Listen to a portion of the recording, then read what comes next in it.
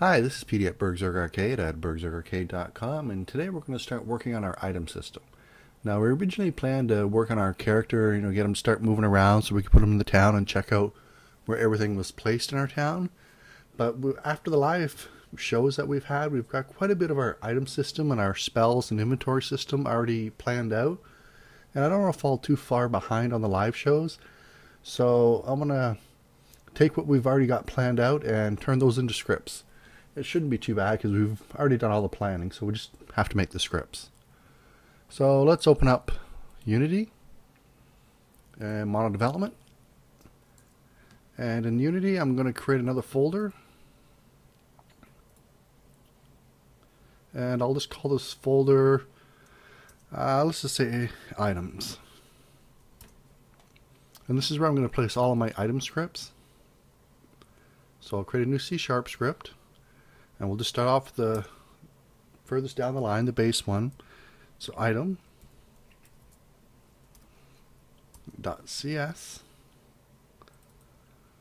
And we'll open it up in Mono Development and just change the name. Now we're not going to need to inherit from mono behavior, so we'll get rid of that.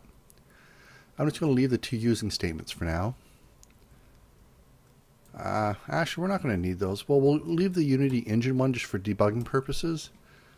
But we're not going to need it in the final version.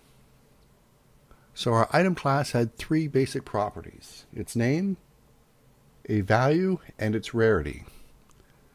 So I'm going to create that rarity enumeration right now. So it's going to be public. It's going to be an enumeration. And I'll just call it rarity. And I'm just going to start off with three basic rarities. So there's going to be common, uncommon, and rare. Now you can put as many as you want. I'm just sticking with the three for now. Later on I can come back and just add more. So let's add these properties. So private, string, we have name, private, int, value, and a private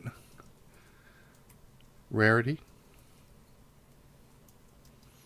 And I'll just say rarity in lowercase with an underscore because it's private. Now let's just go ahead and make our getters and setters for this right now. So public, string, name, get, and my setter. So when we go to get the name, all we're going to do is return name. And for our setter, all we're going to do is take the value that they pass in and assign it to name. Great. So let's do the same thing for value and rarity. Oops, public.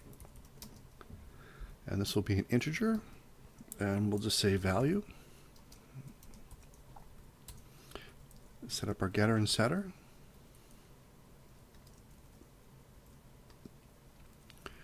Then we'll return the value.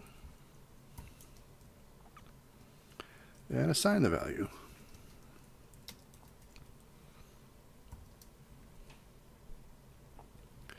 And then our rarity.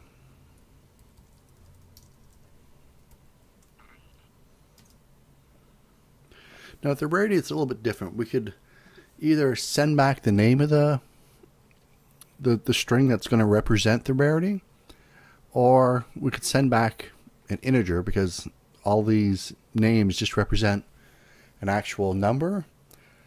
For now I'm just going to keep it as the rarity. I don't see a point in sending it at int back right now because it just represents an int, but we'll just keep it this way. Now we're going to have to call it something different, because we can't use rarity because that's the name of our enumeration. So I'll just say rare.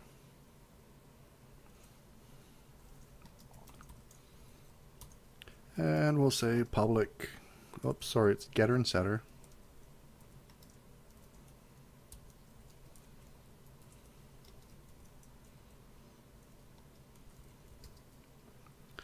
And we'll return the rarity.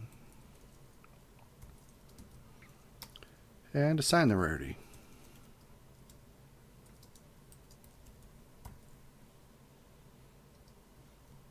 Actually, I'm kind of a stickler for names. I'm actually going to change this from rarity to rarity types. And that means I'll also have to change it here and up here. But now I can call this rarity. Because when I call the item, I just want to call its rarity. It's going to be really easy to remember.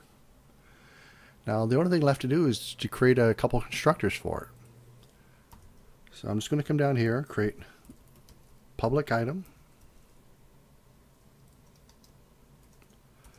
That'll be the default constructor, and all we're going to do in here is assign default values for these properties.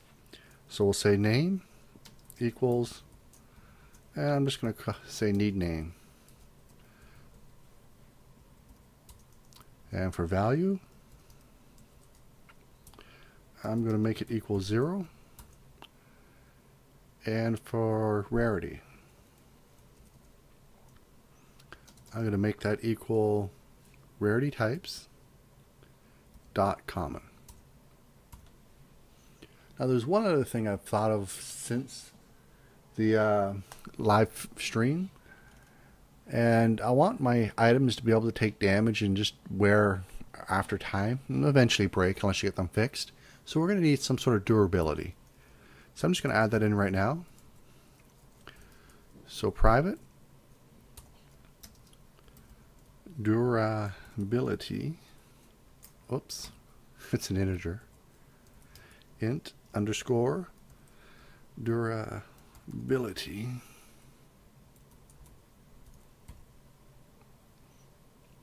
and we'll come down here.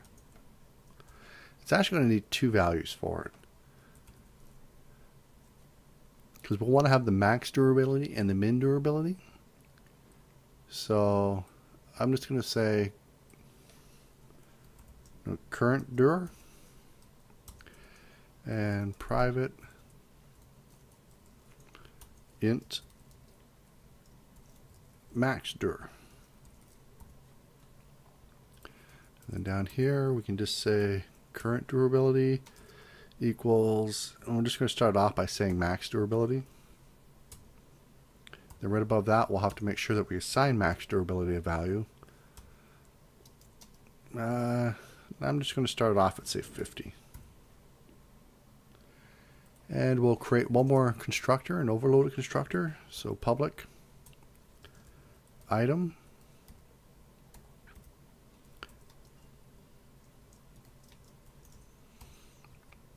and this one's actually going to take in values to assign.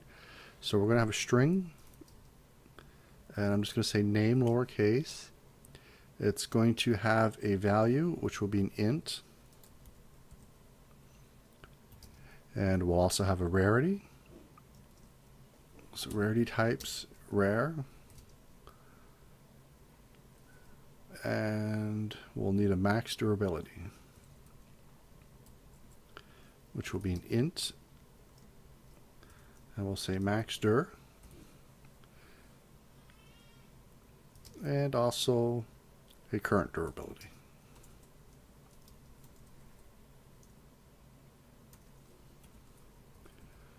And then we'll just simply assign them the values that are passed in. So I'm just going to go like this, paste those in, and just replace them with the variables. So this one we just called name. This was value. This was rare.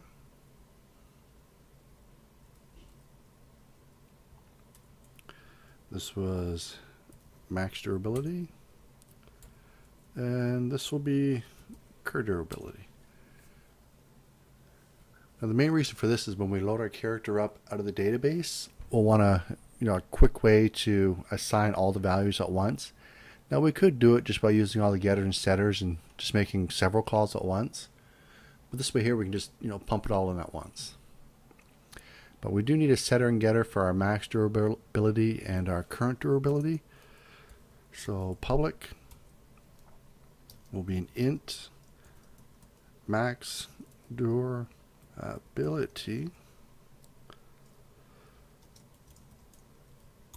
and get set return max durability, and max durability is equal to the value passed in. Now I'm just going to cut and paste this one for current durability.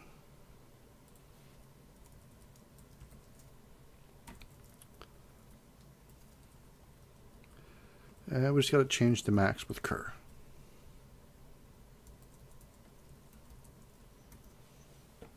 There we go. So we've discussed what each one does, so you should be able to go through and put all your own comments into it.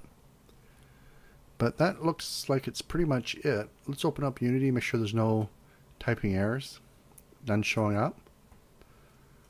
Okay, so that's it. I'll see you in the next video where we're going to work on our buffing items class. I'll see you then. Bye-bye.